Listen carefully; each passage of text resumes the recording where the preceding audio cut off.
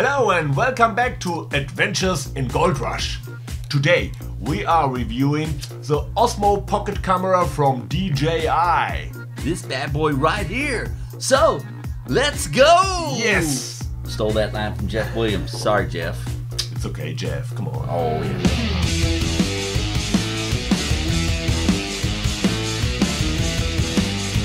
First time out. Yeah! We have found gold.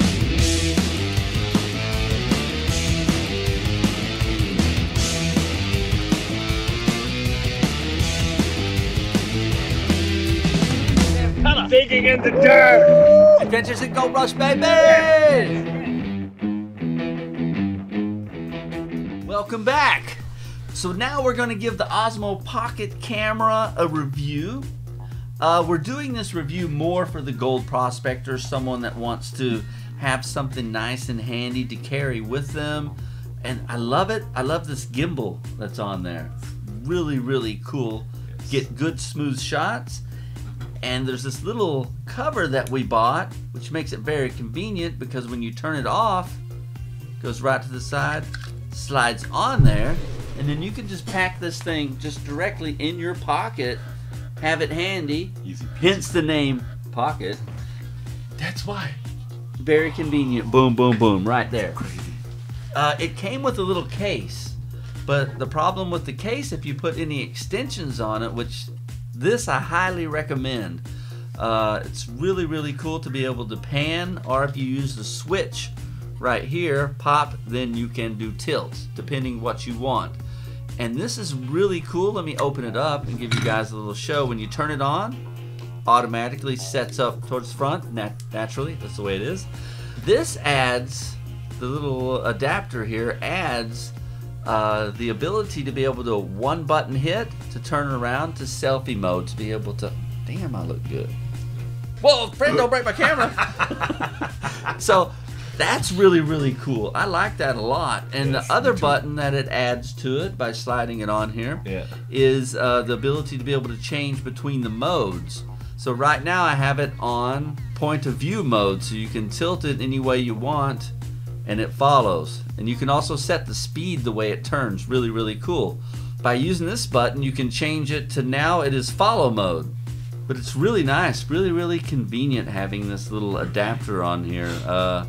Without it, you have to like multiple hit the buttons, which I find very inconvenient. Highly recommended anyway, this adapter right here. Here is some footage of us using the camera in the field. As you can see, the picture is really damn good, and it does shoot at 4K, which means you can zoom in a little bit if you're wanting to do a 1080 video for YouTube or something like that. You don't have to use the 4K.